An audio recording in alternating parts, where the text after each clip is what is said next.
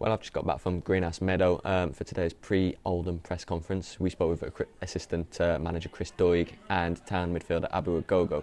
You can catch all the fallout from Agogo in tomorrow's Shropshire Star, but for now, some immediate team news ahead of the crucial crunch sort of League One tie with Oldham the weekend. It's almost a 6-pointer, isn't it? Both clubs in the drop zone, and not the best news in terms of Shrewsbury Town on the injury front.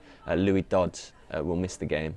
He hasn't missed many this season. He's one of the club's highest appearance makers. Has been that sort of glue that's gelled everything together on his day.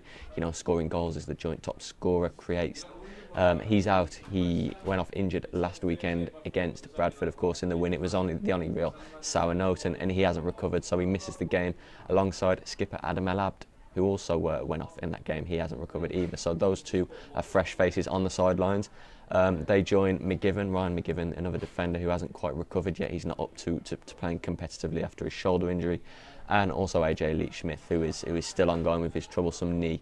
Jack Grimmer and Ollie Lancashire on the plus side, two defenders returning to the team, so at least there's a bit of a balance in terms of players coming back in, but not great news to be missing Dodds. Perhaps a chance for newcomer Tyler Roberts, the young loanee from West Bromwich Albion, to go straight into the team and have an impact in place of Dodds. We'll see on that. Other bit of news to tell you from the press conference is that it's really unchanged in terms of Ian Black, the Scottish midfielder, who is away due to personal circumstances.